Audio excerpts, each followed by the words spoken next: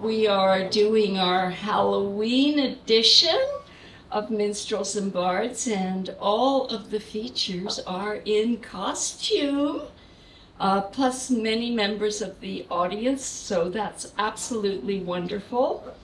So hopefully I've got everything covered tonight, and we'll have a beautiful video to remember this fabulous, witchy, spirit-filled evening by. Thank you for coming out.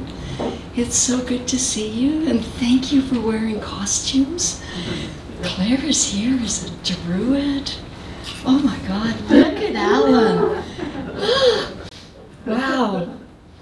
And Jennifer's here as a snaky witch. So yeah, fantastic. And I see a mask over there. A masked person. Hi. Oh, okay.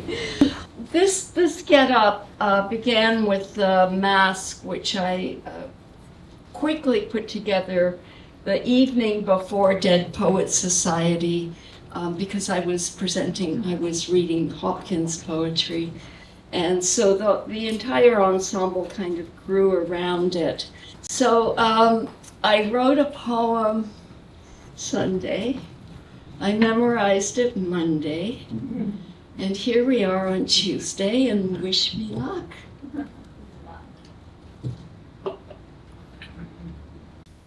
Unfurl flowering. Imagine rising from earth in spring,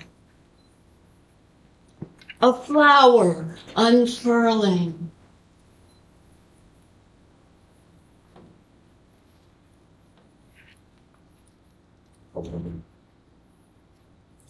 Flora, chloris, cordelia, lush panoply, goddesses of flowers.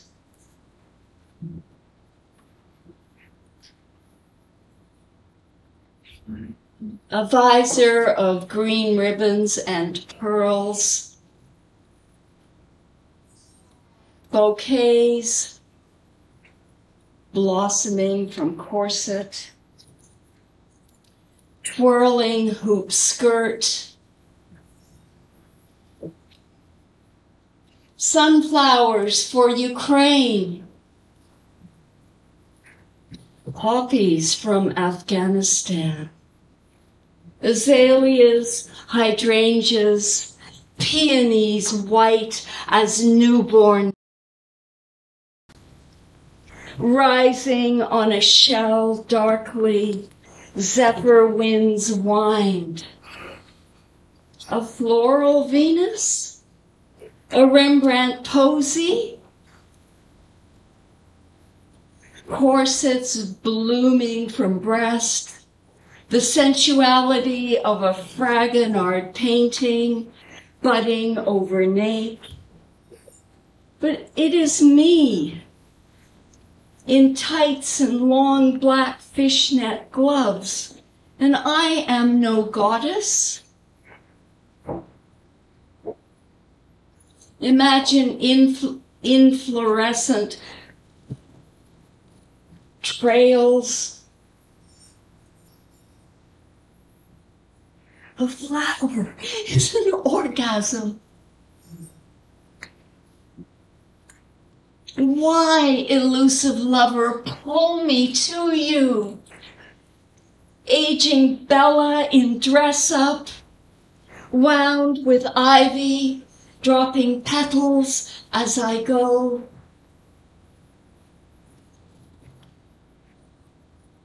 Breathe in gardens, meadows.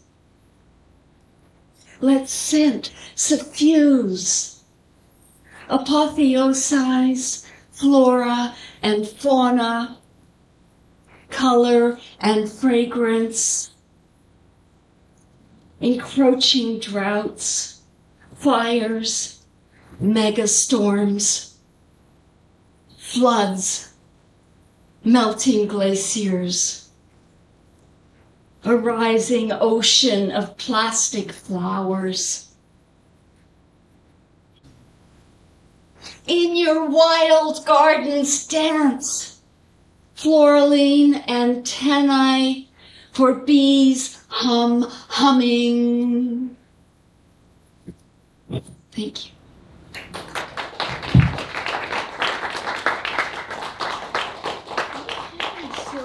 Get on with the show. Kate, I've known a number of years. She's an absolutely wonderful woman. I've been on hikes with her. She's a birder. You cannot walk anywhere in Ontario that she doesn't know what bird is singing. She spends a lot of time in Algonquin, where her mother was living. With her husband Di, and the photographs, well, Di photographs birds. They are phenomenal. Kate has published a number of poetry books. She's won prizes, and I love her work, and I love her. And so welcome, Kate.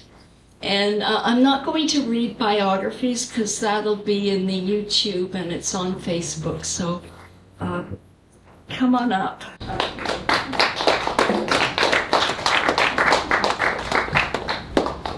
Thank you, flower woman. We have to have sugar maple. Yes, just call me Sugar. Okay, Sugar. Hi, everyone. I have to get the glasses on. Okay. It's good to be here. It's wonderful to have been invited to share. Is this okay? Am I too close? Good. So, as you can tell, I'm manifesting my inner sugar maple. I'm going to read 7 poems for you this evening. As Brenda mentioned, many are set in my mother's Algonquin area home. 2 are set in Toronto. 3 are about being my mother's caretaker at her home, and 2 are witchy poems, and you will know which are which. Okay, I'm going to start with a short poem entitled Fall After Autumn by Rilke, just to evoke the season. Fall, its brazen deer mice, feet scrabbling across the sky attic. The leaves blazing with the sun's hoarded embers before their fall. My hand, its dry twigs falling into my lap. No more apples to pick as the darkness tucks its blanket round the orchard. The leaves will fall. I pause to watch their lingering descent as brazen silver plates the surface of the lake. And the next poem is definitely set near Algonquin. The Fox. She is waiting, bottom of the steps, back door, 4:30 this dark, rainy morning. My pajamas cling to my legs, wet from brushing against ferns on the path from the sleeping cabin. Her huge ears pricked in the light from my phone, her eyes glittering like mica in the quartz and granite shore. She crouches on her belly against the damp ground. The wildflowers my sister and I seeded in May needed this soaking, but the fox, her patchy coat, hangs from her bones like a vintage store mink. As she waits, head on paws, her cowed need follows me into my mother's kitchen. I open the humming fridge, crack 3 cold eggs into a paper bowl, go out the door to the slippery deck, descend the steps. The slit of eggs sways viscous as motorboat oil on the lake. The fox creeps to the bowl and laps, licks her lips.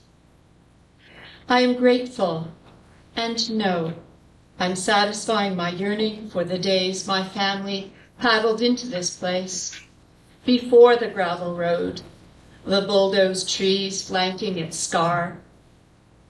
Yesterday, as I strode the road through the hills, I saw a downed yellow birch, growing sideways, crown bright green. Its bark was old gold, tarnished, yes, but still gleaming. And the next poem I will read is set in Toronto. It got an honorable mention in a harborfront contest a couple of years ago and just appeared in the Windsor Review. And it's after an installation by Carlos Amarales. It's called Black Cloud. Ink blot cloud of butterflies, a murmuration giddy as the starlings cracking their collective whip across the lake. Science has its theories about why starlings gather, punctuate the sky with question marks. The flourish of the pen they ride, that tornado, stops me 6 feet from the tall stranger striding towards me on the gray boardwalk. Thoughts trail me like a limping kite. When will the pandemic end so we can take deep breaths again? My sister wishes for the plague to take our species out. Droplets of pesticides sprayed on the golf course behind her house waft on the breeze into the flight path of swallows. She found 4 slumped on the green on her evening walk, empty sacks of feathers, April shadows. I cannot argue with her furious sadness. Before the cold snap, I saw a yellow-rumped warbler flitting through red dogwood shrubs on the Leslie Street spit, gray and black, gilded. The warbler winged north on a warm gust, guzzling gnats. As dark snow clouds mantle the woods, I want to know birds will survive the human plague. I want them to be pilgrims forever. And the next poem is perhaps a bit more whimsical. Climate change at the dollar store, and this is definitely set in Toronto. Rain jackhammers the asphalt. It's been pouring for 7 solid days. My throat constricted around the bird of my heart, I step in the glass doors of the dollar store. A woman with black curly hair asks, "Will you hold my umbrella?" Vanishes into the store. Amused, I hold her umbrella. Outside, King Street, the old city, absorbs no water. Storm sewers, raging rapids. The umbrella's green wingspan unfolds like a slowly waking bat clutching my wrinkled fingers. My hand aches. The woman has forgotten me and her umbrella. I shop, half watching her stomping with her rubber boots down the housewares aisle. A blue bucket catches a leak from the ceiling in the empty pet food aisle. The woman has left. I, holding a red hair scrunchie, head for the exit. The cashier, mascara smudged beneath her eyes, asks, "Still pouring?" I hold out the umbrella, attached to its willful spirit. Someone forgot this. After paying, I step outside, raise my bare face to the rain. There's a lot of rain in these poems, you will find. Okay. You write on rainy days? Often. Okay, the next poem is perhaps a bit more somber. This one and many of the poems that I'm going to read in the rest of the set are set near Algonquin. This is called The Outhouse. Joy flits to a twig on the sapling beside the outhouse door. Black-throated, blue warbler, indigo, shadow spirit. He plucks tiny black flies while another mosquito sucks blood from my exposed thigh. This summer's daily downpours feed fast-flowing streams. Bugs lay eggs, warblers feast. I head for the house to wake my mother, to persuade her to put on clean padded panties. I drop her soaked pajama bottoms into the washer when her head is turned. She asks her ritual questions. Why does she have to change her underwear twice a day? What is an infection? Yesterday, she called it a defection. It is a betrayal of her body. Her sheets are soaked again too. Standing naked by the bed while I strip the mattress, she points to the yellow rivulet trickling across the floor between her swollen blue-veined feet. Her pee puddles by the doorway. Yesterday, the washer overflowed. The ground is soaked. Nowhere for the water to go. The warbler lisps in the undergrowth. It starts to rain. And the next poem is actually about my Ukrainian grandmother. It's also about my mother and their relationship, as well as caring for my mother. And it's called Conjuring Rosalia for my Baba. At the Ukrainian shop, I buy a white linen blouse, yoked with cross-stitch red and black crop circles, seen from above. There's war in the country that petaled your name, Rosalia. Grandmothers starve there, in ruins' dark basements. The night you passed, you slipped into my sleep from the hospital 4 hours away. You stared wordless in my doorway. At dawn, I woke scalded by your longing. Charoneta, witch, mother calls you still, Baba, for the sharp prick of your needle, your dying face to the wall, your refusal of goodbye as she sat by your bed. Breathless window, hovering hawk, canopy of leaves, paintbrush, pastel whisperer, asbestos breather, tip-top tailor, lung threader, muscle waster, flightless bird, wax melter, egg etcher, spell caster, hem baster, doll seamstress, stitch ripper, dreamscaper, wheeze squeezer. Your gasps bellow my lungs, Baba, catch my breaths on hills. I sketch with words the way you charcoaled fireweed, burrowing owls on the side of the barn.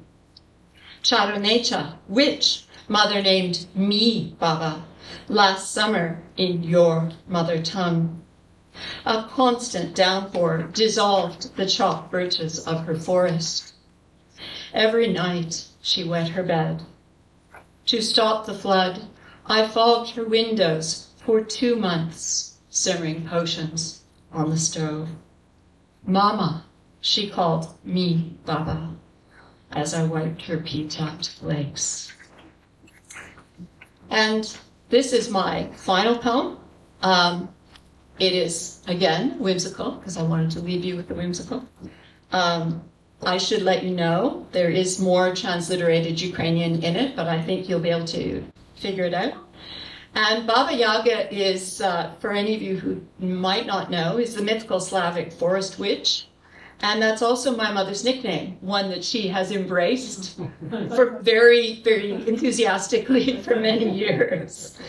So there's Baba Yaga, and then Baba is grandmother, but Baba Yaga is like the archetypal grandmother witch.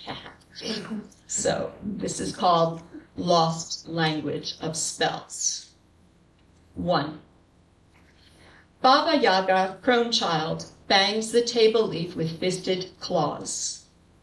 She's telling me the same story again. That kurka, dashing round the farmyard without its head. My Baba, her mother, shouting, "Pish la, kurka, get out of here, chicken." Though the whole point was to scald the kurka in the pot of boiling water on the wood stove, pluck it clean, pink as a new pencil eraser. "Baika balakati," she scolds. "Do you know what that means? You are telling stories." Baba Yaga glares as I scratch in my notebook like a chicken in the dirt. I'm writing about her. How often she complains about my cooking. "It's not to my taste," she says, pushing away my sweet pepper pasta. Between meals, I sit on my bed in the back room. A closed door still means no entry to her. We both are women who have lived for ourselves first. Selfish. My sister hasn't forgiven her for going back to university, leaving her with the Polish babysitter every winter weekday for 2 years. That dumpling woman fried pierogies, every night heaped her plate, until she broke my father's captain's chair. Back then, I was running through ravines, climbing trees with friends, and wearing a crown of laurel leaves. My sister doesn't write down the stories of her girlhood, but her 4 full-grown children return home often to reassemble the family my sister built fresh. When birds fly into Baba Yaga's picture window, fall warm feather bundles to the cracked boards of her deck, our Baba Yaga puts on her quilted coat, the one with deep pockets, and fills each one with a bird. Warm against her body, finches sometimes flutter back to life, flush purple as revived hearts. 2. Rescue granted her power. We know that spell. Charunecha, you and your sister. Baba Yaga calls us witches. We are, for taking her car away, refusing to drive her for ice cream because it's impossible to lick a melting heap of sweet moose tracks while wearing a mask. The virus is a fairy tale, not real, she stomps. I challenge her to squat kick the Hopak Cossack dance. That's for men, Baba Yaga wags her bony finger at me while gnawing on a chicken leg. Her house spins once, settles on its white feathered haunches. Thank you for listening.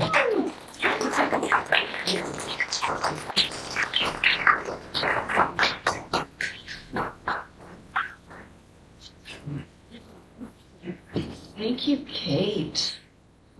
I find your poems on your mother, ones I've heard, very powerful. And the Baba Yaga poem is fantastic. So I love that. And you were the sweetest sugar maple. So thank you very, very much. And let's have another round for Kate.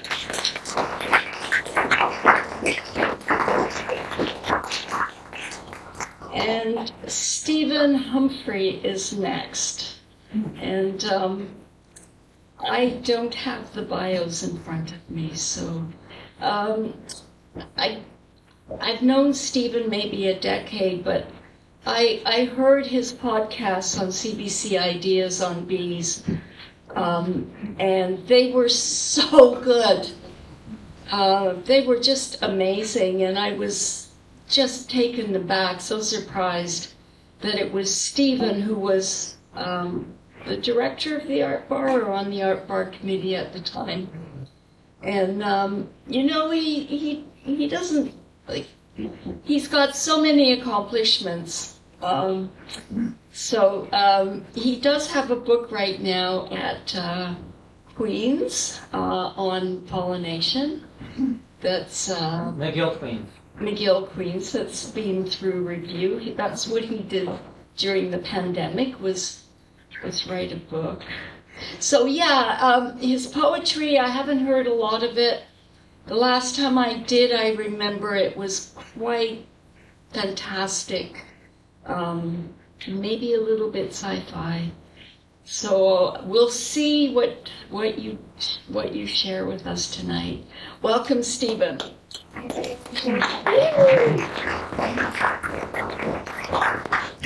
That's 15 minutes, right? Yeah. Yeah, okay, all right.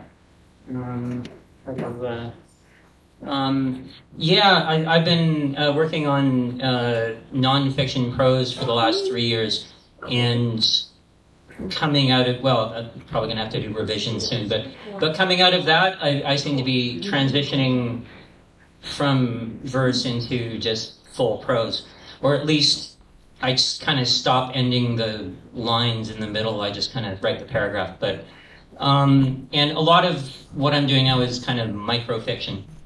And this is actually something, I think it was published in Juniper as a poem, but it's all paragraphs. Anyway, this is recently William Shatner, Captain Kirk, went into space for real, and he came back and he was dismayed by what he saw. He was like heartbroken by space. And so this is from a dream, which is, I've always been sort of optimistic about space travel, but apparently this is what I dream about it.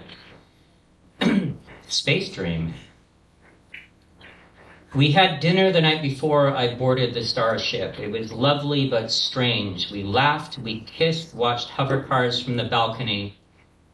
I asked, would you like the dishes, the rice pot, and the cooking stuff? It's all pretty new.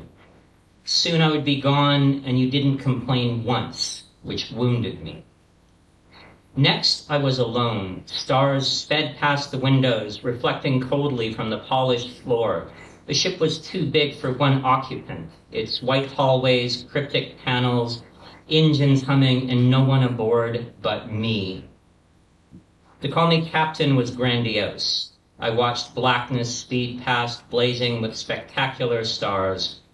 In my final dispatch, I announced bitterly, I'd pace these hallways, always arriving nowhere. Prisoner, passenger, dreamer, afterthought, cargo.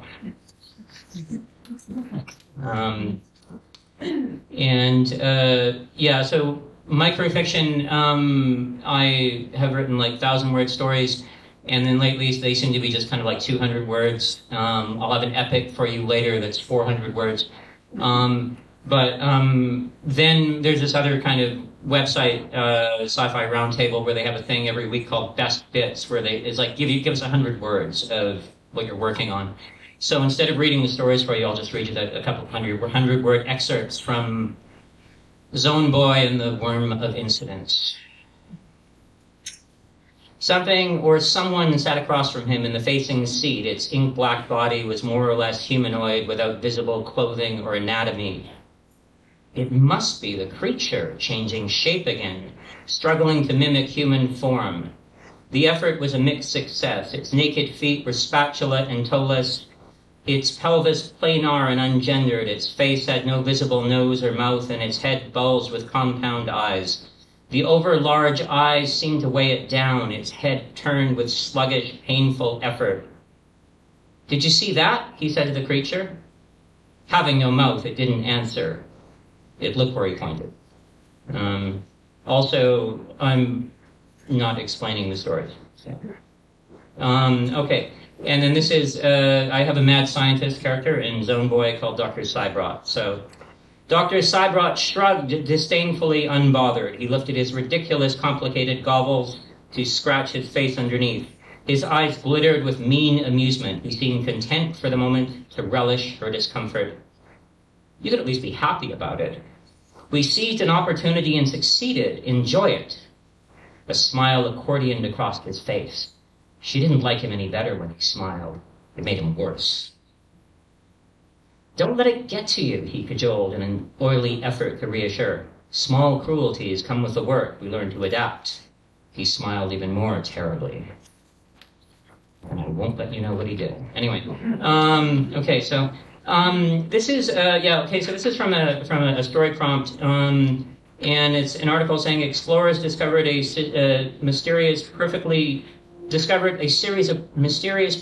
aligned holes punched into the seafloor, roughly 2.6 kilometers beneath the ocean surface, and they have no idea what made them. And then the scientists thought they would ask the public what they thought it meant. Great idea. Anyway, so as you can imagine, people came up with some crazy things, and what I'm about to read is not what they came up with. These are things I came up with, or what I assume people would comment on.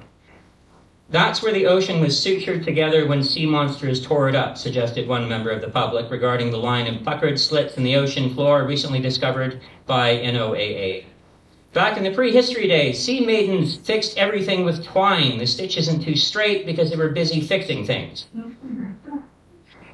It's where the great aquatic inchworm crawls in and out, another commenter wrote. That's how Atlantis measures the ocean. The deep state did it, ranted some poor soul off their meds. They're the perforations where superpowers divide the ocean so they can pick who gets to the sea gold.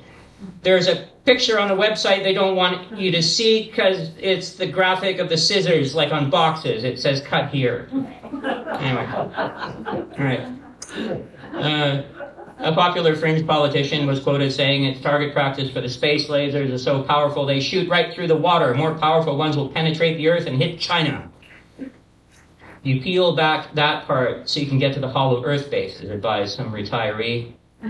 The robot with the pointy part did it, one sharp-eyed observer noted. It's right there in the picture. Anyway, the only poems I seem to write are Tonka poems, lately I've been writing some of those about basically how bad I am at meditating. But some of them, I do have some about bees and about sort of wild bees, not the honeybees. But some of these ended up have ended up in very interesting places. And the latest one is there was an installation at Campbell House where various artists interpreted the poems in these little kind of tiny dioramas, like where you could basically have bee-sized sculptures in them. Anyway, but some of these poems go with videos, which is why there's so few poems, because the man-hours to produce them and the video is crazy. So, but I was looking at one of them. One of the videos has been online for some years, and I just noticed the other day after my partner, who did my makeup, Christina. She noted that there were like 29,000 views of the video that goes with this poem. So, yeah, cool, right? And I didn't know anybody watched them anyway. Okay, so this is a leafcutter bee, and watching it work, she just jumped around in these very random-seeming ways. And so I called her Gracie. Ode to Gracie.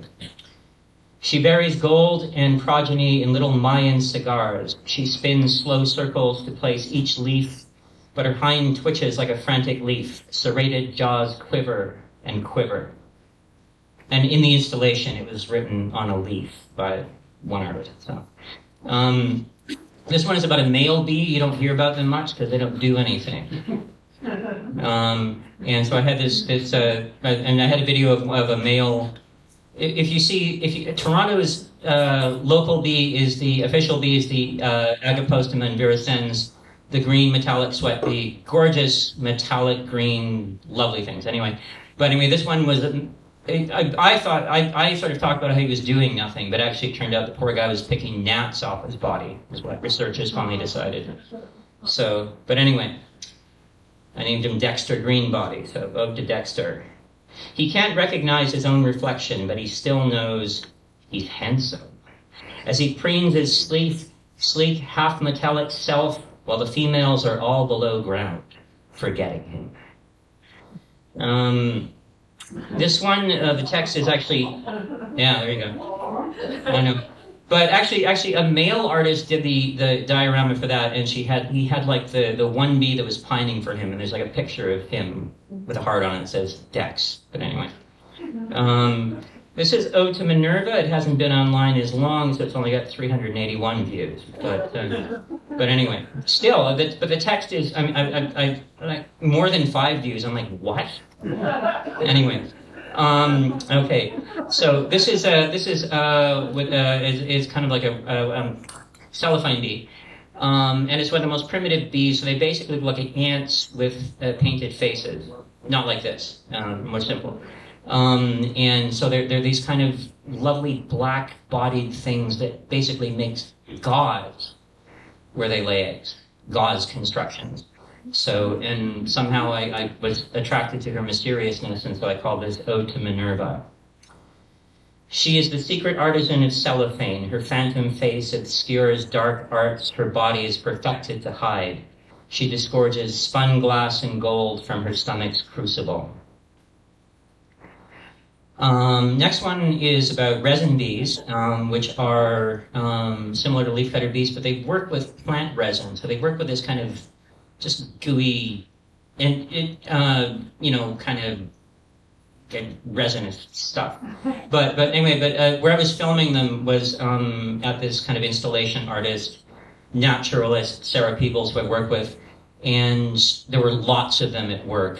And so she wanted a poem, and I couldn't, normally I would just do about one, but there's so many of them working, and actually some of them had fights, and they would roll around and wrestle and stuff. But anyway, so I call this, but they're all working very hard, unlike Dexter. So this is Ode to Working Mothers. They push lucent white globules into cornerless walls, up and down tunnels that wind like script, parallel labor, burnt ochre through dappled windows, liquid portals. And then the last one I'm going to do from this section, or this part, is about an artist at the installation wanted to do something with rusty patch bumblebees, which is, I think you can only find them in Minnesota.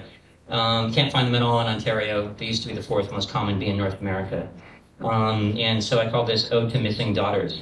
The season starts with searching for tiny portals to catacombs of dirt and wax, where sisters thrive in secret chambers. It ends where exhaustion breeds mirages, blurs of motion with ferric stains. And then, okay, so actually more extinction. This one, actually I found out when I was working on the book, which is about pollination ecology, that there was a scientist doing kind of a genetic survey, and she found out that the KT asteroid, which killed off most of the dinosaurs, nearly killed off bees. So I didn't know that when I wrote this. And it's not about, it's about, anyway, it's about what it's about. It's called KT Boundary. I remember you from the extinction event. Bright defensive frills rose like your neck had caught fire. Your gorgeous tail cut whip-like through sulphurous plumes. I could only marvel at your tongue darting as the aftershocks hit. This too, you hissed, will be forgotten. This poem wasn't meant to be about extinction. It was meant to be about how, when we come up with criteria for intelligence, we basically just decide what human traits animals have and base it on that. So, and I kind of dealt with various animals, including humans, which I gave them the scientific name given by New Guinea cannibals. But anyway, but there's a type of fish off the coast of Australia that's called the handfish, and they kind of walk around the ocean bottom, and they kind of like this, and they kind of find their way around with these hands. Anyway, since I wrote the poem, they were declared extinct. So, handfish and squirrel. Do you know the mirror trick? Can you parse your clownish plasticine face, perplexed at this gaping, stunted body, digits like soggy feathers, useless for anything more than plodding around empty of self-reflection through starfish and sediment?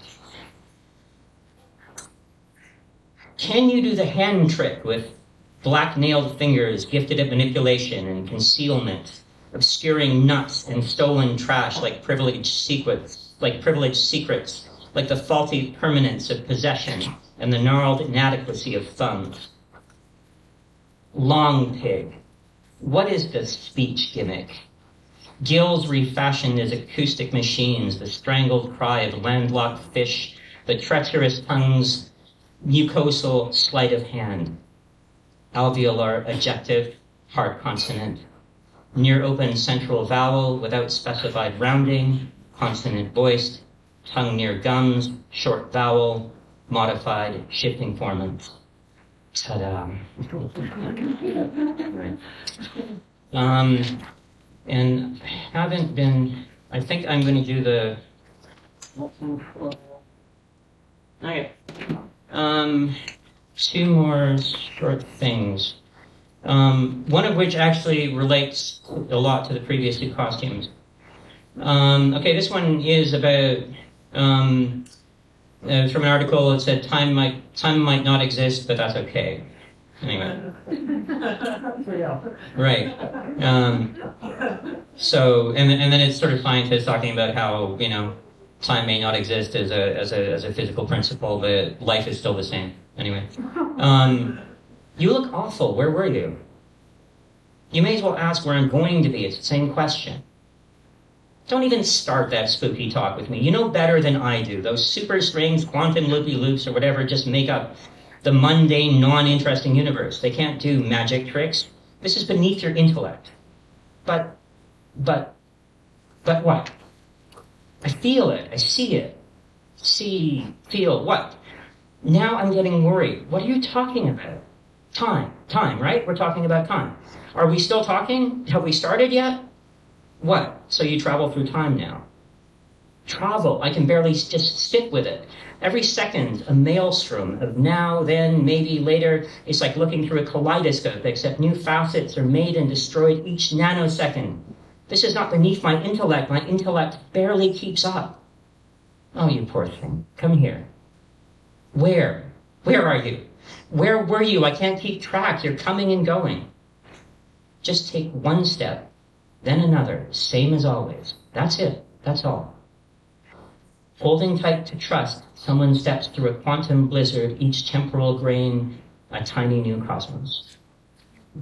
Okay, and so this is a story, but actually I gave it kind of a poem title, which is Sonata, because the prompt was 4 paragraphs, each one based on a season. And so, but it didn't kind of turn into kind of, you know, suburban drama, sort of, you know, I thought all about locking up the summer house all winter or something. I actually kind of threw everybody into the seasons. So we were stoic throughout the winter. Each of us kept their place in our little circle. We reached through the crisp air for one another's hands in gestures of support as crystallized cold knifed through us. The soil was tough and frugal. It forced us to delve deep. We let our twisted toes grow long and wind deep down, questing for mycorrhizal colonies and caches of groundwater. Our faces were bloodless, drained of color. Our outward extremities were shriveled and black. But frost sparkled on our skin like gems.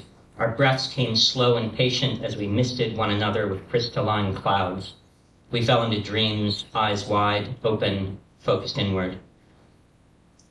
We welcomed spring in states of reverie, half conscious of the melting. We were slow to discern the still tentative sunlight. A few of us hadn't survived. Their still bodies were brown and leathery, mouths agape with declarations of wonderment that went unfinished. Soon we would feel bereft, but at first we were too torpid to mourn. When rain finally came, we felt exquisite from the downpours that inundated our nakedness. Our blood rose at the sight of one another, sheeted with rain, and our skin looked rosy. The deluge left us dappled with pin-sized buds, which blossomed into button-sized whorls. Some of us were slow to bloom. Though they were less frequented by insects or birds, and their seeds were slow to spread. Those that succumbed later to drought perished without offspring. Their last hours were spent berating the never-ending noise of birdsong. Summer oppressed us. We wilted and gasped as sunlight beat us down and smog choked us with particulate. The vulgarities of seasonal construction and the rude tumult of traffic percussed our cells in successive waves. The mating calls of creatures that circled us were lost in the din. At nights, raccoons shrieked like furies, and uncautious teens rebuked the sidewalks with vomit. We found respite in twilight, when midges, mosquitoes, and Drosophila made sport in delicate clouds, where bats and dragonflies plucked them from sultry, gestural airstreams. We respired in grateful repose as the sky deepened to indigo. When autumn came, we gladly sloughed off things that needed forgetting. Our limbs were stripped, full of unsightly cracks, but we were fertile, bloated with potential. We felt giddy with nostalgia as the sky turned pale. We felt each other's hands peel away finger by finger, drifting like paper. Light as snowflakes, our wind-scattered selves took flight, destined for their final concessions of gravity. We littered the ground with yellow and rust, our seeds in their coats, ready to reverse winter's regrets. Thank you.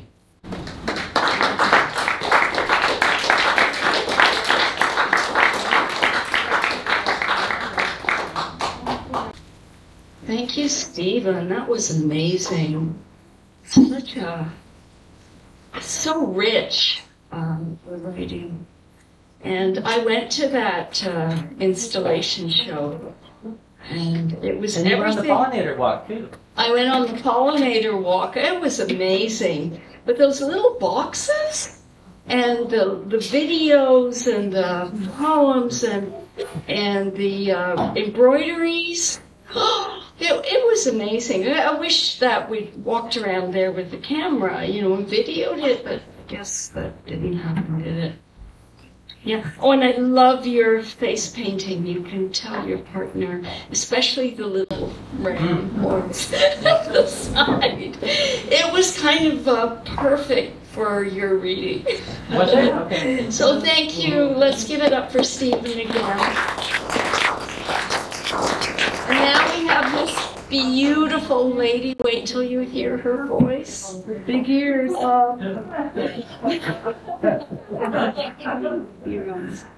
Yes, good. Okay, she's a singer-songwriter in Toronto, and I just kind of have got, heard Clela, and I did some test video of her, and I was really blown away. She does a kind of jazz. What would you describe? Yeah, jazz, folk. Yeah, jazz, folk. Yeah. Roots. Roots is a good word, especially. Roots.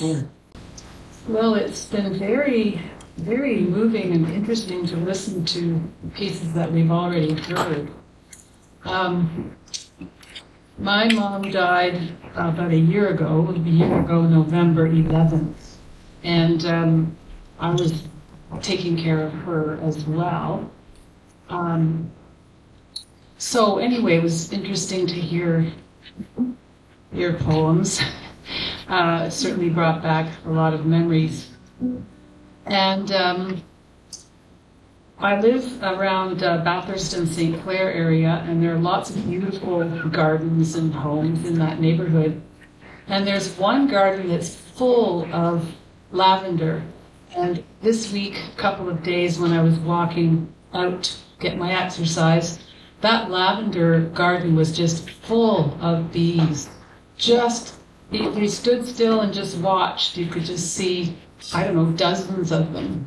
All different. I mean, I don't know my bees, but some of them were bumblebees, the big, huge ones, and the rest of them looked not quite so impressive, but they were really something to watch, and I was just grateful to just be still enough to hear that. So this song is called Klezmer Blues. It was inspired by Toots Thielemans, who was a Belgian jazz harmonica player, and he covered a song called Under Paris Skies. And I heard that, and then Klezmer Blues came from listening to that one.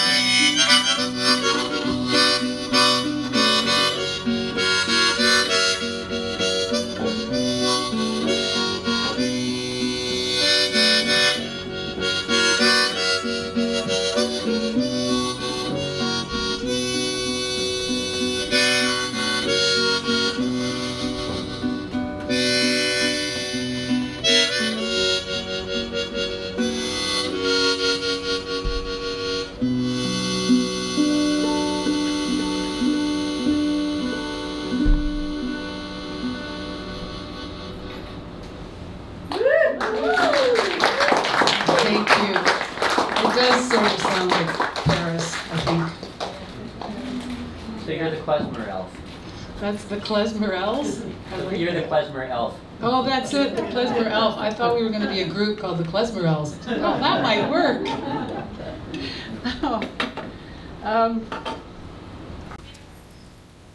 I wondered really what to play today, and I think I will play the first song I ever wrote with lyrics was quite painful. I had met someone in the family who I didn't know existed, and she had heard my album was sitting out on a counter at a store in the Beaches, and she saw the name, and my name, Clela, or Clela as Brenda's pronouncing it, or Clela as French people pronounce it, or Kalila as Middle Eastern people pronounce it. My family just calls me Clee. Anyway, this woman came into my life, and I found out that she was my father's first cousin, and they'd grown up together, and she had been painfully excommunicated from the family, and there was all this drama. And I studied a photograph of my family when we were all together before the family split up. And the song came from that, from the conversations with Jane and looking at this family photograph where we were dressed up at a family wedding, and my little brothers were wearing little velvet suits with, shorts and little velvet jackets, and my sister, my mother, and I had the same hair all done up on the top of our heads, and I remembered the patent leather shoes. And anyway, the song is called Shoulder to Lean On, and it was trying to understand what I missed in not experiencing a father figure. And I realized I should have plugged in the guitar, but I think you can hear it well enough, right? Yeah.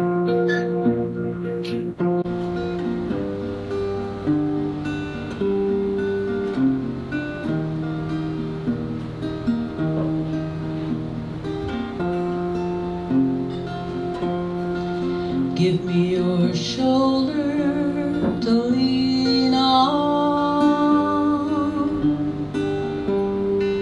Give me a hand I can hold on to. Give me the warmth of your body. Give me the strength of your spirit. My days are so heavy, I feel I'm sinking like a stone in the water. Nights I'm so low, I lay on the bottom like a wreck underwater. I need a shoulder to lean on. I need a hand I can hold on to. Is there a path I can follow out of this place? Is there an angel to guide me through? My days are so heavy, I feel I'm sinking like a stone in the water. Nights I'm so low, I lay on the bottom like a wreck underwater.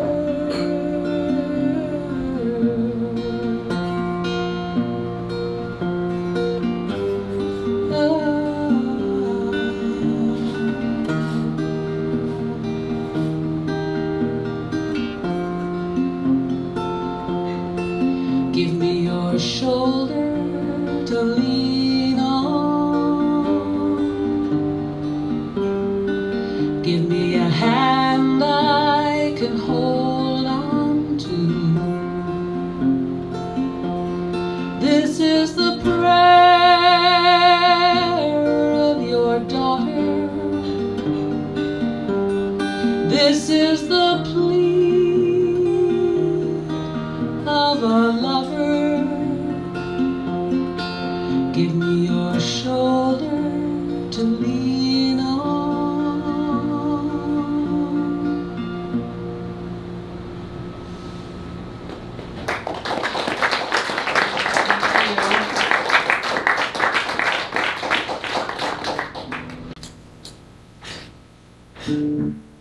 it took me a long time to be able to sing that song or perform it anyway.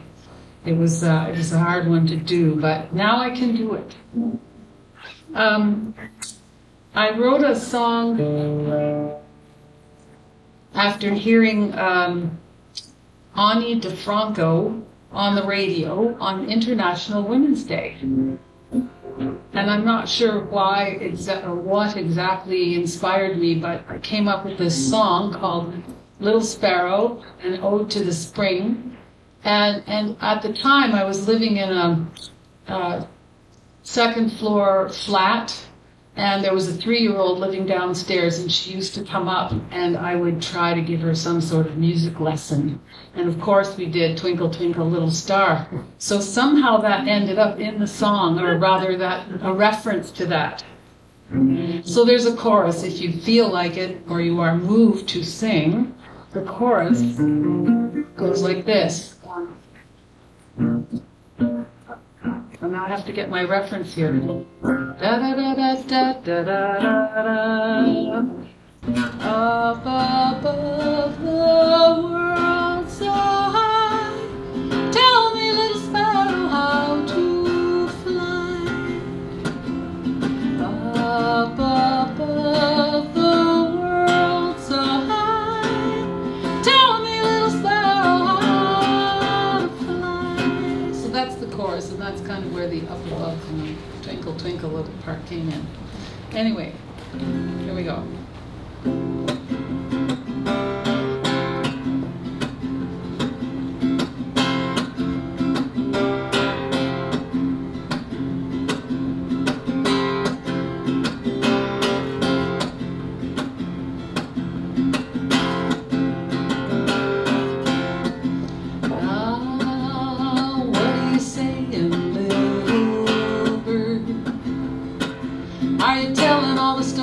That you've heard? Are you celebrating the return of spring? Tell me, little sparrow, why you sing. What do you see when you travel far? Can you navigate by the light of the stars? Does the beauty of the landscape fill your heart? Tell me, little sparrow, is it hard to start? Up above the world so high, tell me, little sparrow, how to fly. Up above the world so high, tell me, little sparrow, how to fly. Tell me,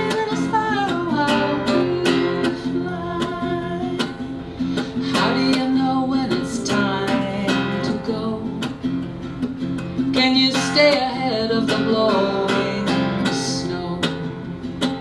Will the beauty of your song bring you a mate? Tell me, little sparrow, do you hesitate? Up above the world so high, tell me, little sparrow, how to fly. Up above the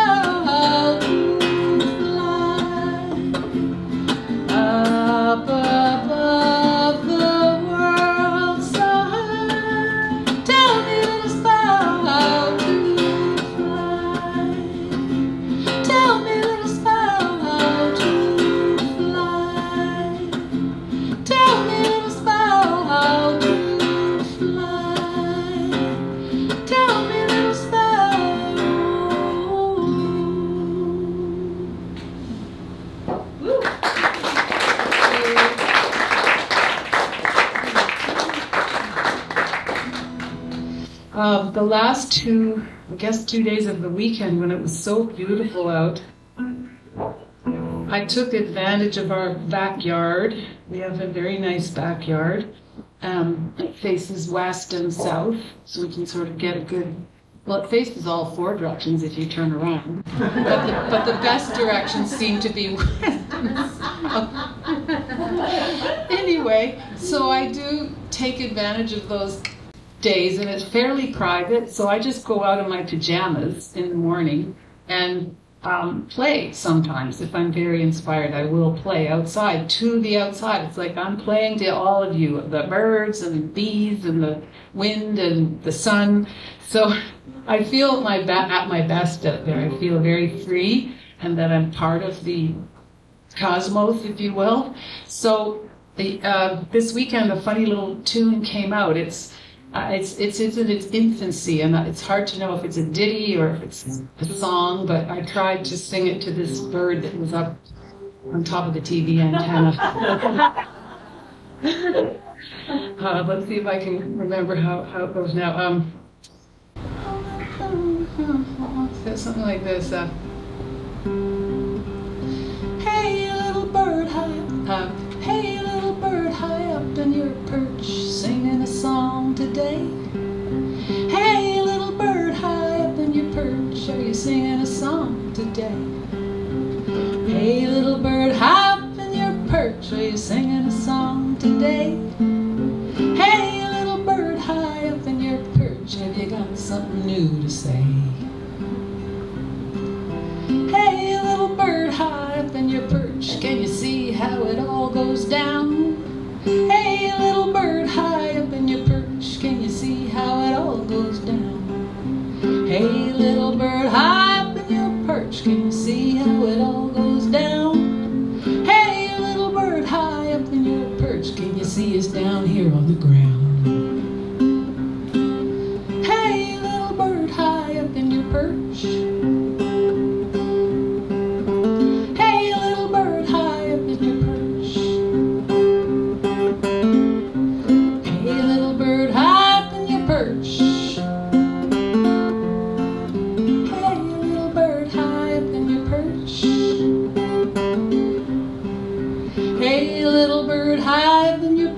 Are you singing your song today? Hey, little bird, high up in your perch, have you got something wise to say? Hey, little bird, high up in your perch, you're singing a song today. Hey, little bird, high up in your perch, I'm singing a song today. Hey, little bird, high up in your perch, I'm singing you a song today. Hey, little bird, high up in your perch, oh, I see that you've flown away.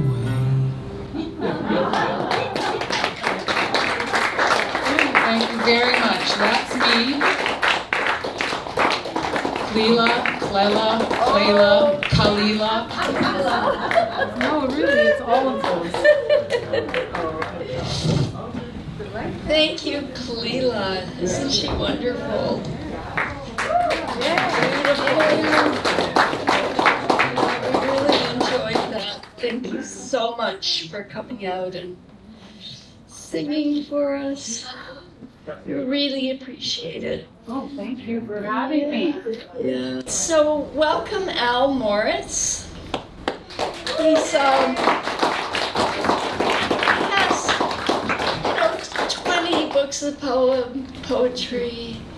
He's won the Griffin Prize. He's the Poet Laureate of Toronto.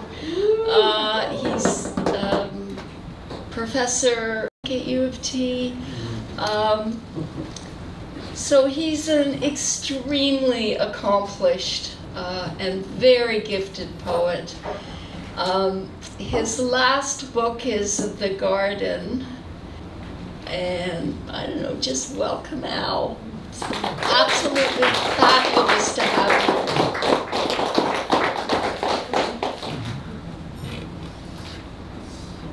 I'll take this off because I am unsocially distanced.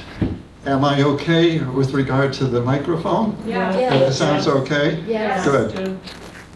Well, I'm just going to read some, I usually think of my poems as on the longer side, and so I was determined to read shorter ones. So I have a list here from which I can choose out of this book of shorter poems from this book.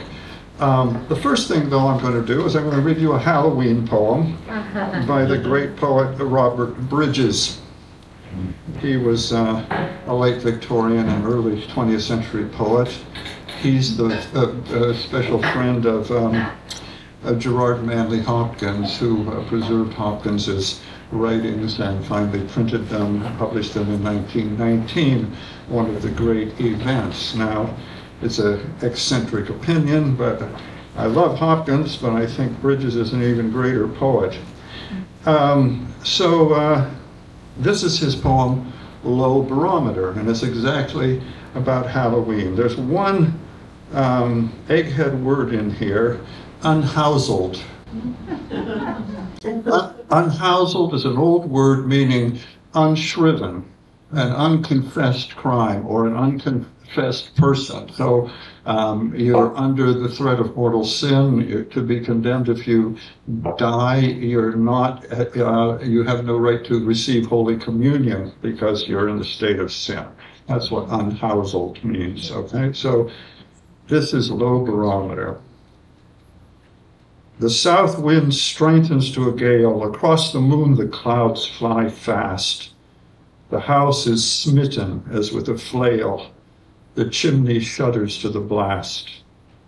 On such a night, when air has loosed its guardian grasp on blood and brain, old terrors then of God or ghost creep from their caves to life again.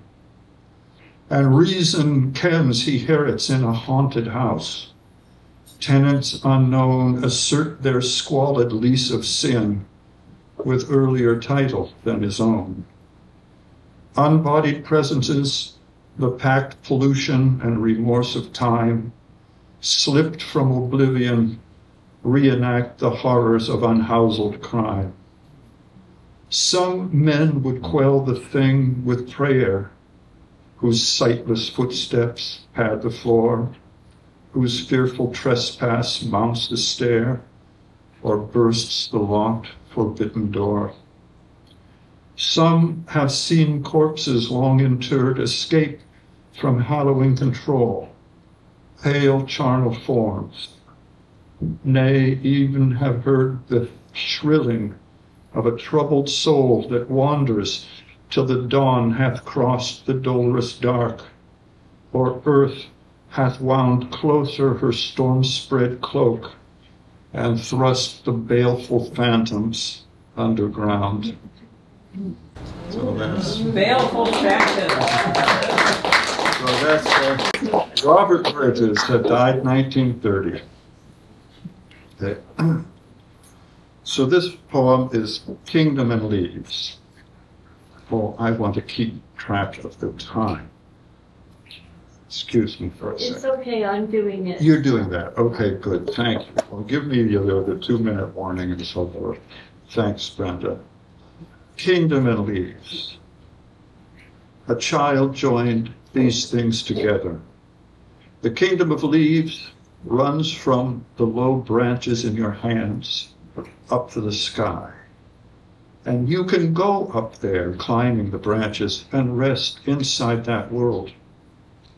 The chimneys, balconies, and roofs belong to it, and it belongs to the sparrows.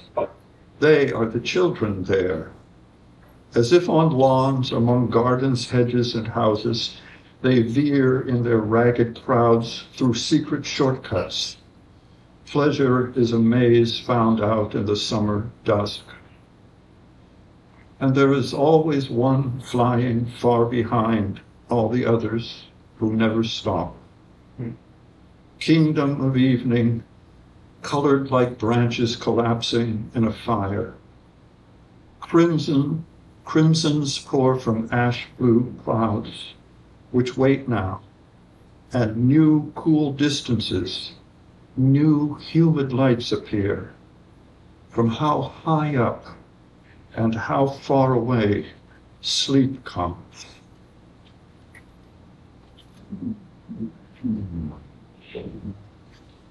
Here. We are as young in sunlight as the stones that will live almost forever. We are as old in shadow as the stones that have had to wait almost since the beginning. Amber lights open from time to time in a mask of cloud. Between are brown moments in the coal dust air. To cease is not permitted here. To complete something is not permitted. Out of the river climb elongated musics, oddly shaped shrieks of light, walls of brittle, unmortared bricks. Staring, littered and sunken in the hard mud of the banks, the third eyes are glass. Like water. Already when the furred solidity of peaches first meant to you a physical desire that had no outlet, the former things had come upon your heart. Only you felt the age and the blank translucence of those billion pebbles rubbed and whispered to constantly by a weak surge. And though I wanted to make plans for you and spoke in your ear, the words were like the water that you knew not as an emblem of eternity, but as the thing itself, tired, desperately unable to die, softening space to a silver mirror, already as old as you will have to be. In winter, the swirling tire ruts in the frozen mud of the field outside our window, these seem to us emblems of the road we thought we had been looking for and found smashed like a rusted spring. The spring is coming. We'll turn to a dawn-colored broth, these brittle sculptures the motorcycles left us as a sign for our conversion. You look across to the trees. If you are caught, it isn't within walls, behind windows, in the flesh. It's in the seeing that already finds beyond this another winter, where the changes, though noticeable, are not of the least importance to anyone.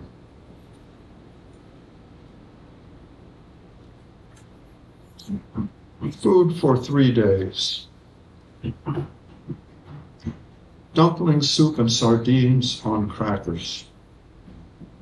Sardines and salami on crackers. The sun impassive in the wet tar. Sardines and salami on crackers. A little sugar in the canned beans. The sunset impulsive in the streaked window. A little sugar in the canned beans. A dozen peaches in a polished window. Like the sunset of morning. A dozen peaches in a polished window.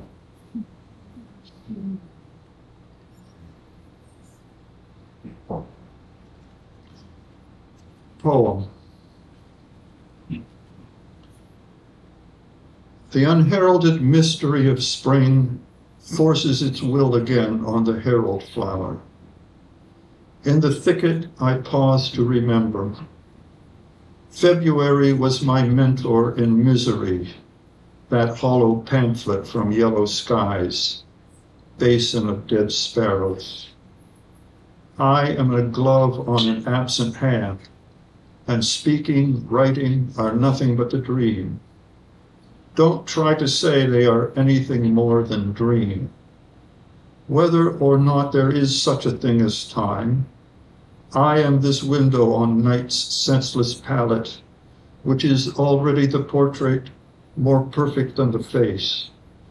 Across the torn darkness, I am this anarchic scrawl, this wake of a restless scalpel. I will flip far ahead now to another poem that's just called Song. I say flip far ahead. This is a selected poems and it's arranged, just chronologically. Song. It does not matter. It does not matter how foolish it is. You need it to live. It does not matter how foolish it is. You need to repeat it. It does not matter how foolish it is. Begin to live again. It does not matter. Continue to live. How foolish it is. It has always been yours. It does not matter how foolish it is. Now you need it. It does not matter how foolish it is. Now you need to repeat it. Begin to live again.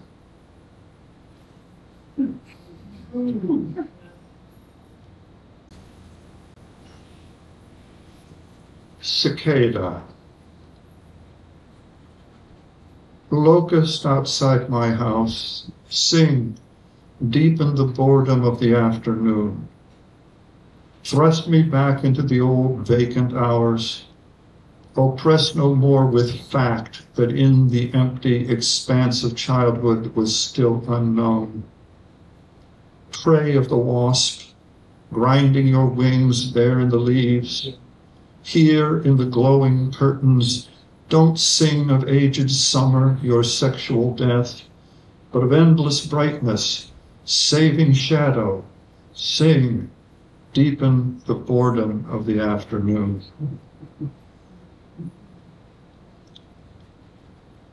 This poem is a little prose poem called The General.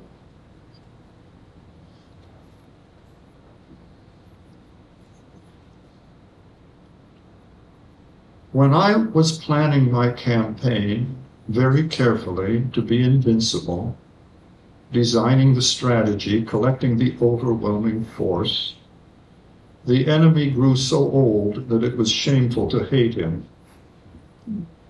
Our propaganda, our irresistible self-justification, fell on the whimsy of some old men and many more old women in that country of widows.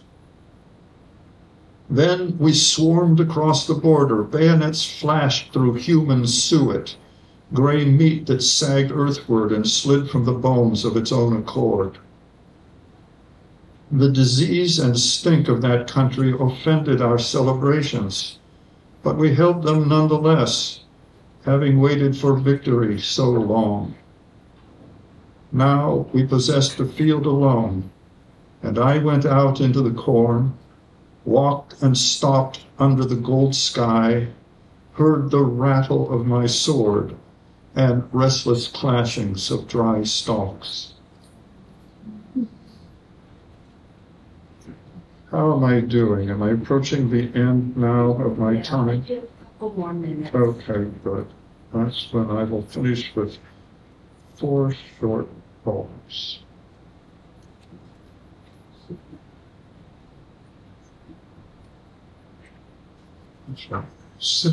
Simplicity. The first and simplest things were best. Light, and then darkness and wind. Water, which is light with darkness for its body and wind for its blood and action.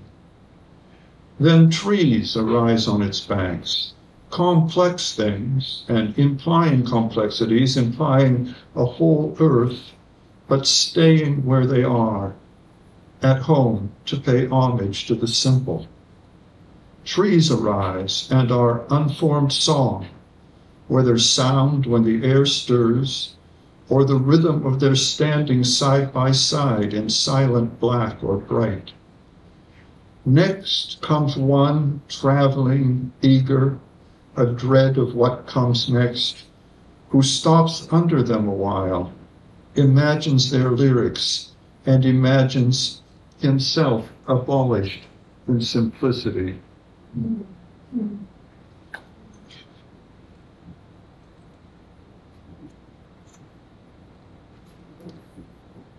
It's in the dead of night only that you wake up, in the dark between the stars and the sun, night exhausted, dawn not yet. Only then is attention real, godlike. Then it sees how far it is from being God. It sees, in a darkness blacker than the young night's beautiful color, known at last now in nostalgia, a blackness darker than light in pure space. Then you recognize the journey in which your bed is an evening's pause. It is the house of this moment in which the journey is a dream.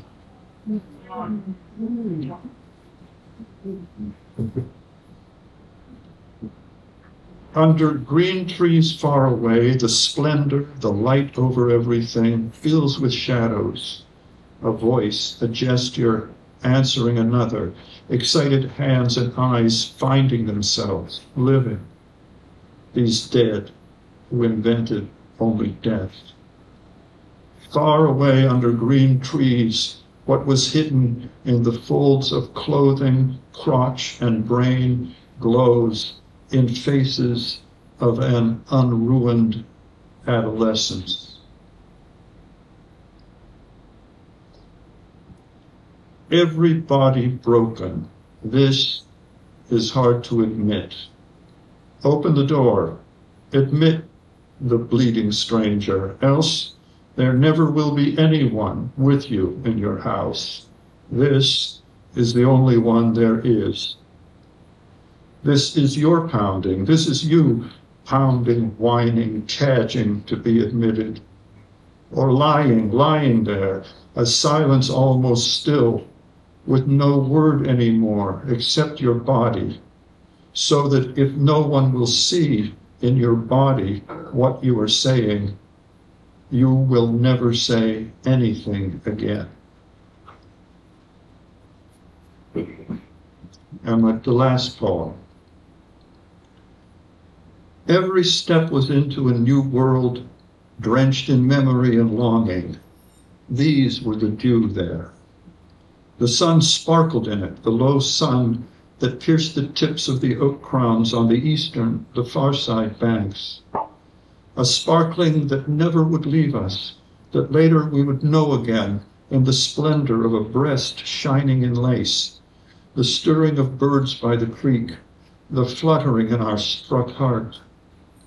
The sun shone through the drops of memory, and the child was wet, chilled, and warmed. The child we were. He and she heard in nerves and muscles, and brought their eyes close to the places they could see in the drops, some of the new worlds of the spot where we had halted for the morning. Thanks, everybody.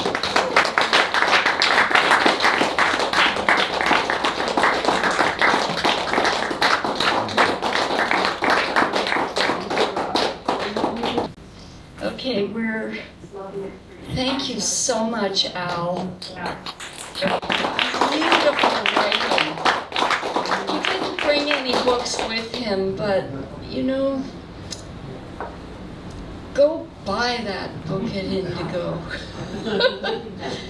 Thank you very much. Next is Beatriz, or is it Beatriz Hausner? I hope I'm saying that right. She was born in Chile. She is completely bilingual. She's had, I think, 3 collections published, a number of chapbooks, and she's been, her poems have been translated internationally. She's also an amazing translator and a very brilliant woman, and welcome, Beatriz.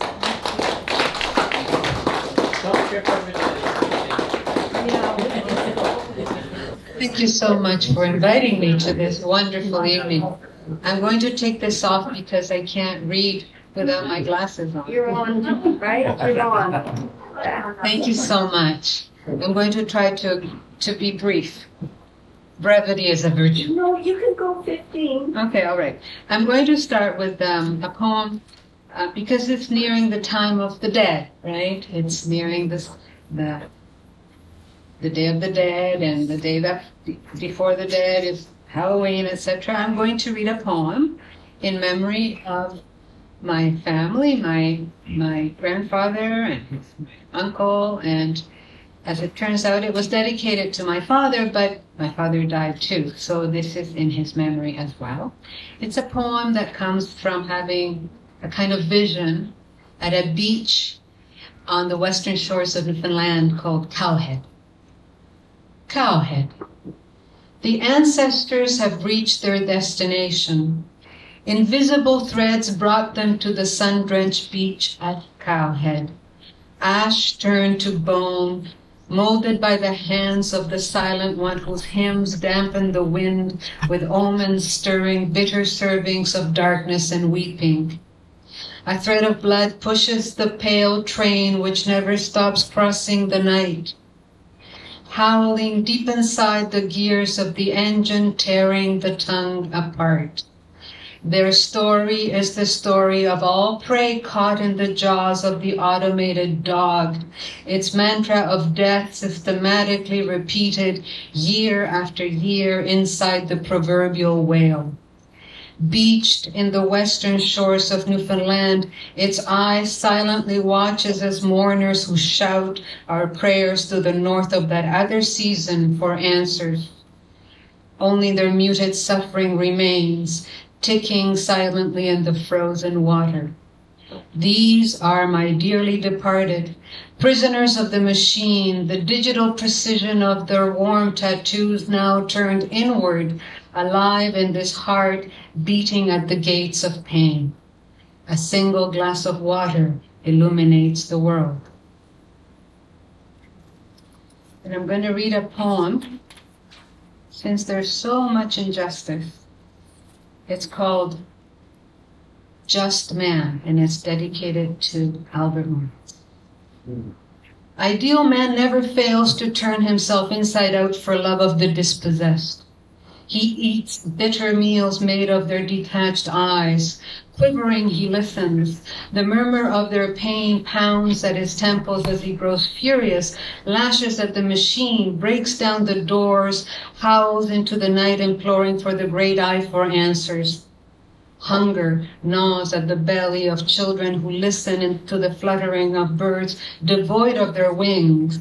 They are the echoing voices of the departed who live under ash and snow and wait for the birth of just man. And this part of my reading is all about men.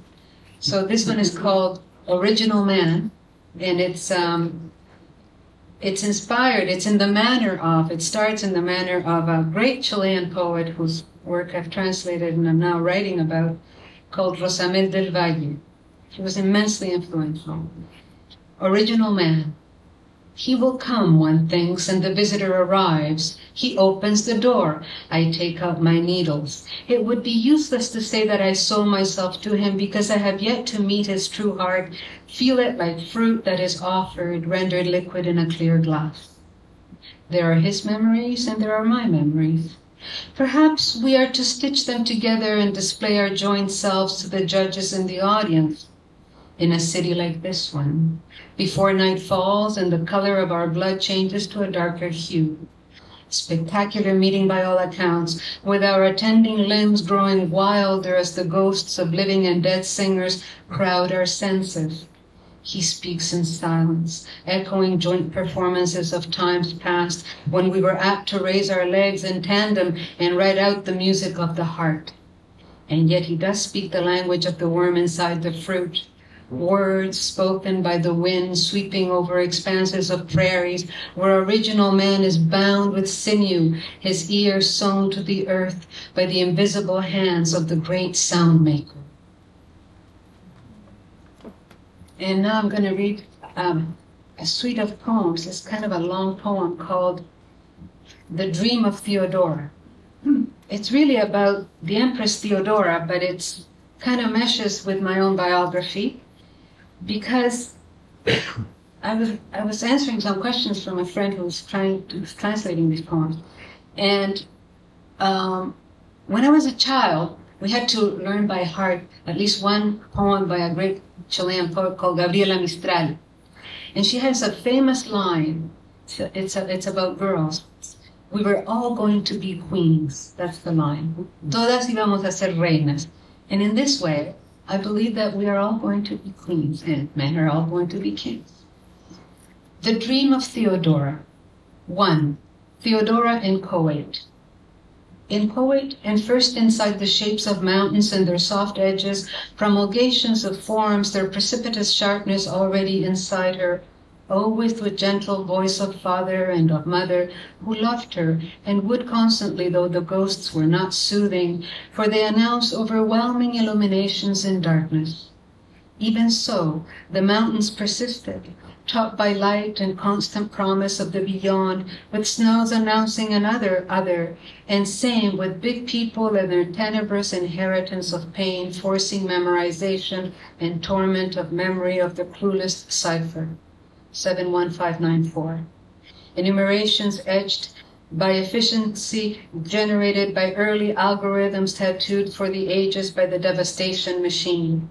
Such was demonic catastrophe, always ghostly, rubbing against the new life of parents who kept on being and non-being in crepuscular states, inside and outside the ash, the bounden reverence to fear in the chambers as the gas was inhaled for generations to come. Gloom, dance, gloom.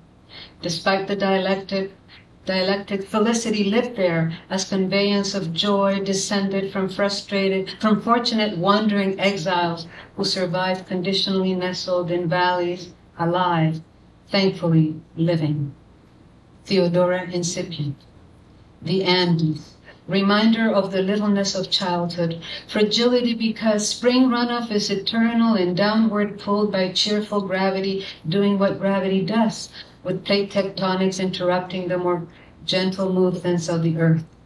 All being appended with irregular frequency, the shards of glass lined the floor of the loved childhood home.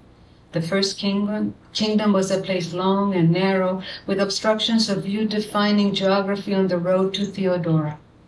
Paradise was always the goal. John of Ephesus described it.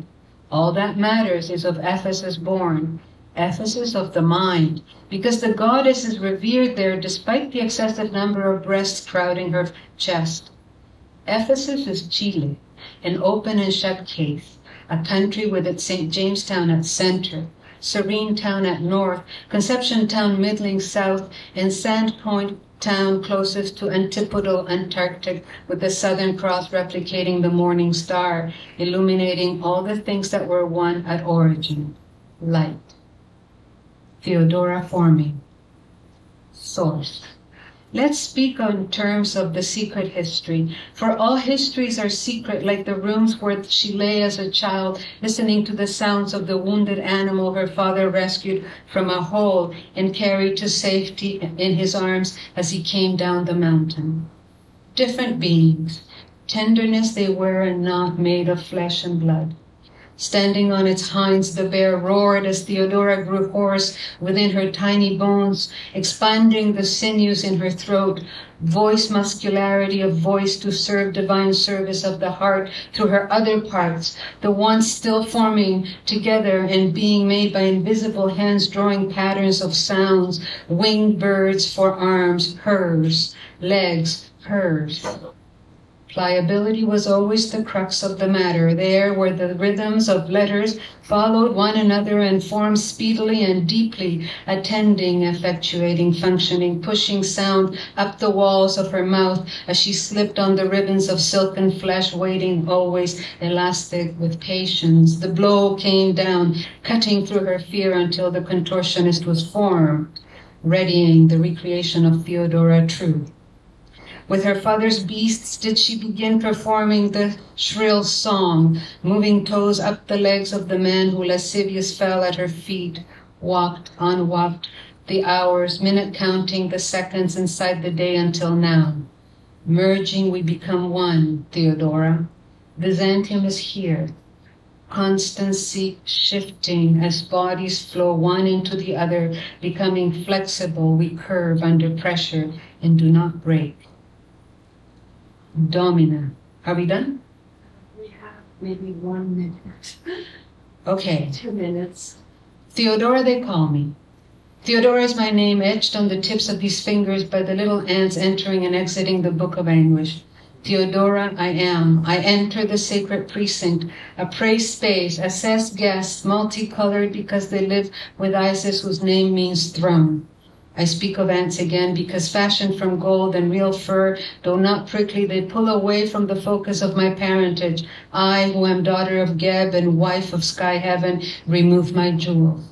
Tingling pendants come off my forehead, as do the stacks of bangles holding these forearms, paying tribute always to the eras of gold, of gems that are solid liquid, glittering noiselessly like powder covering skin under light. I'll end there.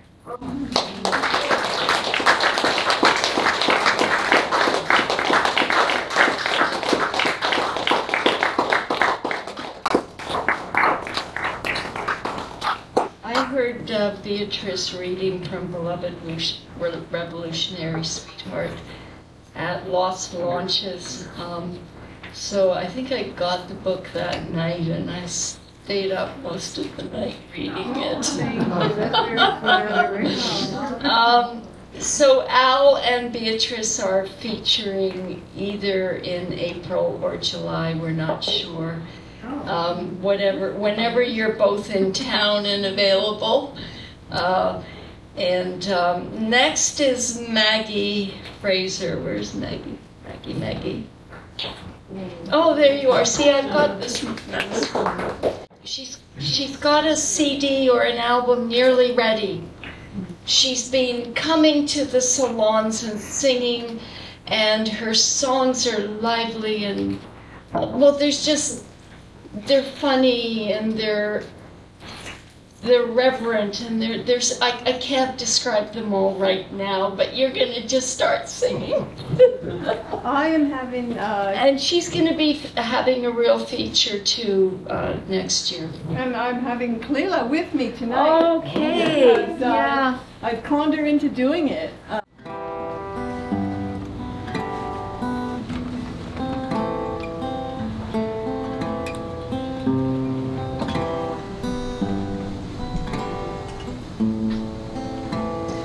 Would you be mine in the froth and the brine as the ocean spills through the door? What if I took you and never forsook you, my fearless, my fallen amour? All of the laws that we broke for the cause, all of the pain that you paid, would you forgive me and love me and live me, my beautiful masquerade?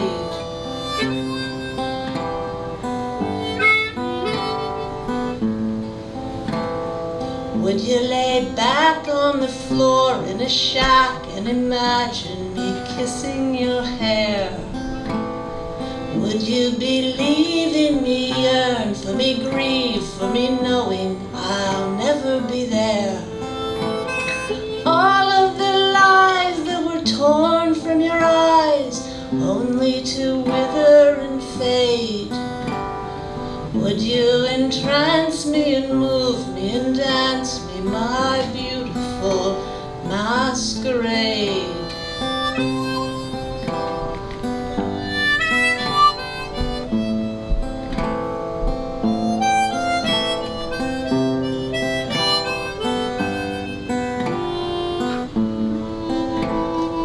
Would you be mine in the froth and the brine as the ocean spills through the door?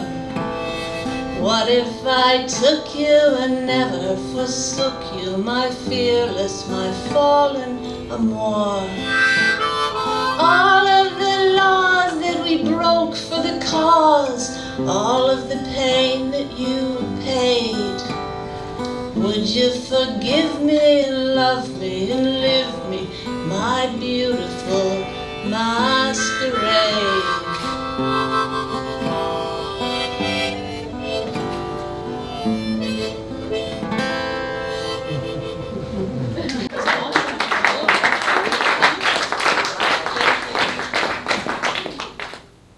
This is a song called Your Ghost, so it's very Halloween, I guess. Yeah.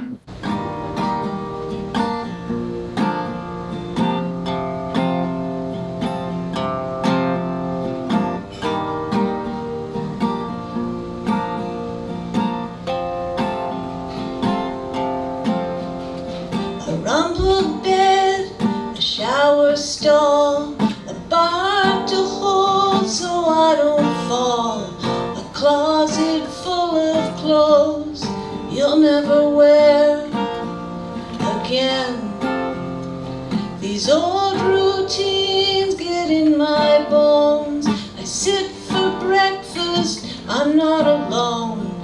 Your ghost is smiling at me from your favorite chair. My old friend, tomorrow is a betraying word. Don't believe all the lines you've heard. Just when you need her most, she doesn't come through. If I knew then what I know now, probably would have done it anyhow. Given all my days, given all my nights to you, to you.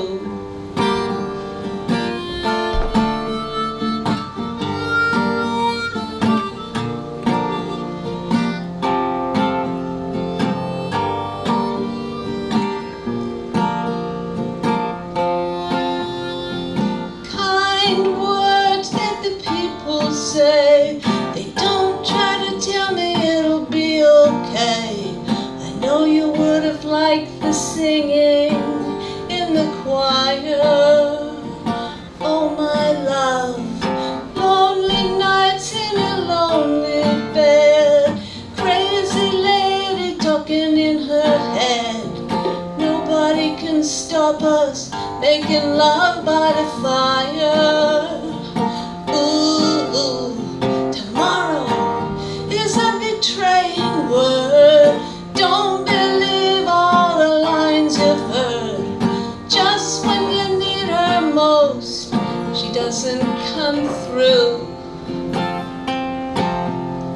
If I knew then what I know now, probably would have done it anyhow. Given all my days, given all my nights to you.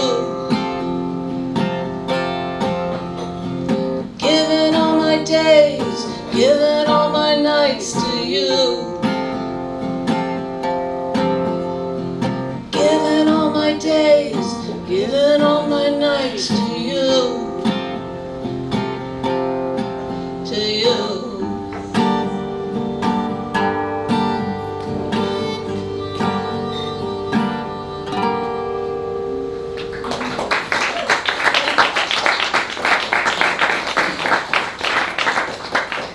What am I looking at time-wise, Brenda? 7 minutes. 7 minutes? 7 more minutes. Oh, I can do two songs in songs. 7 minutes. Yep. Okay. This is a little song called Going to Hell. Oi. This is good. It's got a good chorus. You can A probably good chorus. sing. Yeah, you can Okay. probably sing along.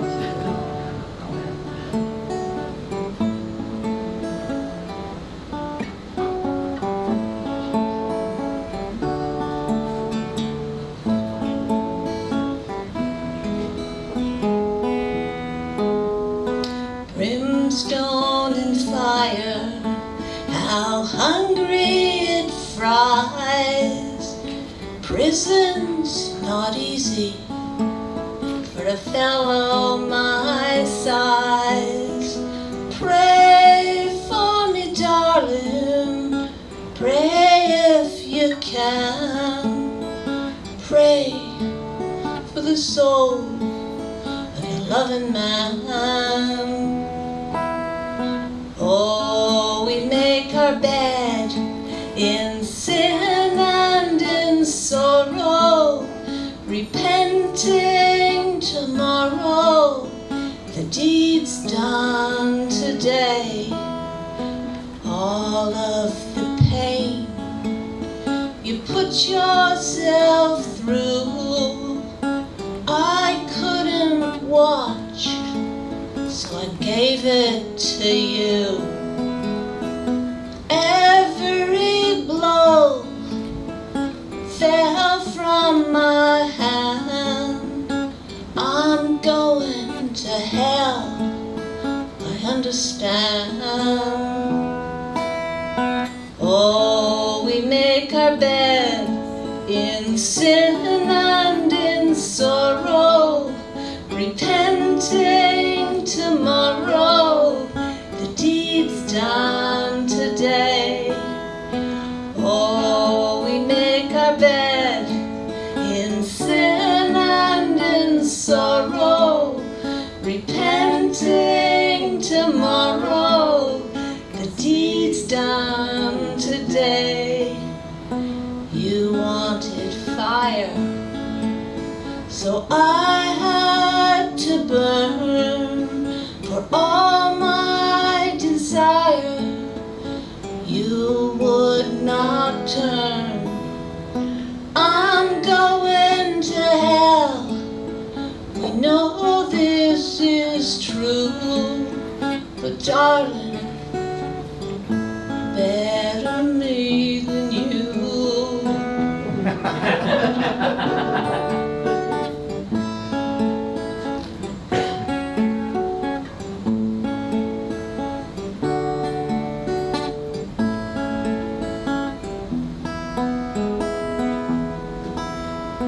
Brimstone and fire, how hungry it fries. Prison's not easy for a fellow my size. Pray for me, darling, pray if you can. Pray for the soul of your loving man. Oh, we make our bed in sin and in sorrow, repenting tomorrow the deeds done today. Oh, we make our bed in sin and in sorrow, repenting tomorrow the deeds done today. The deeds done today.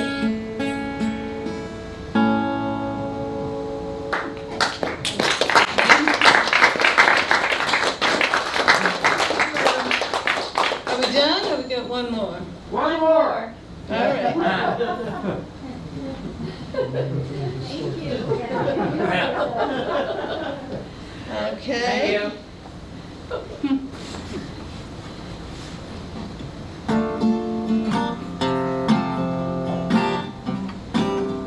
This is a song called Wild Black Dogs.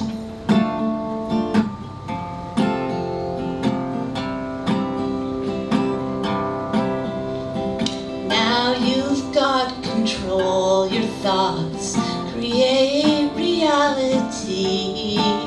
You've got a lockdown on all anxiety,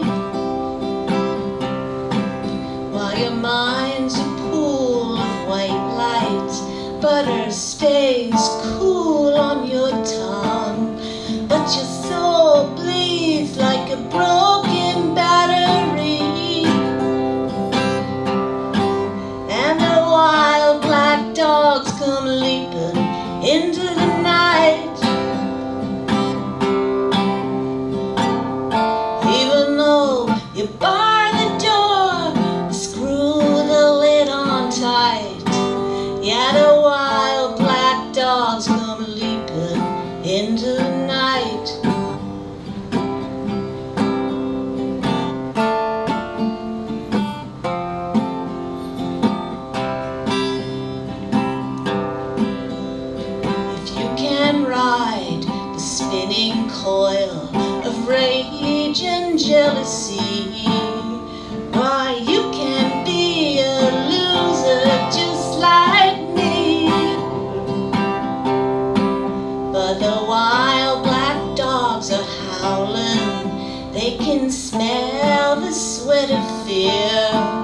You better pack up all the glory and get out of here. When the wild black dogs come leaping into the night, even though you bar the door, screw the lid on tight, yeah, the wild black dogs come leaping into the night. Yeah, the wild black dogs come leaping into the night.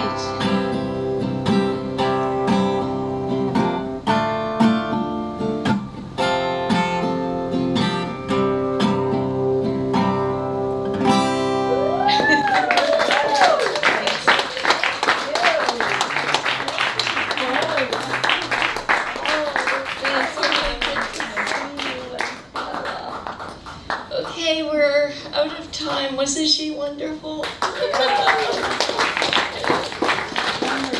So thank you for coming out and start of an early Halloween. Thank you for dressing up, and you know, may you go in your magical ways to the victory or home, whatever you need to do. Wonderful to see you all, and the next salon is the end of January, as featuring Karen Schenfeld, along with Steve Paul Sims and Isabel Friseberg. So that'll be a really, really beautiful evening. So hope you can come back. We're the Minstrels and Bards. So thank you. Thank you, Brenda. Thank you, Brenda. Thank you, Brenda.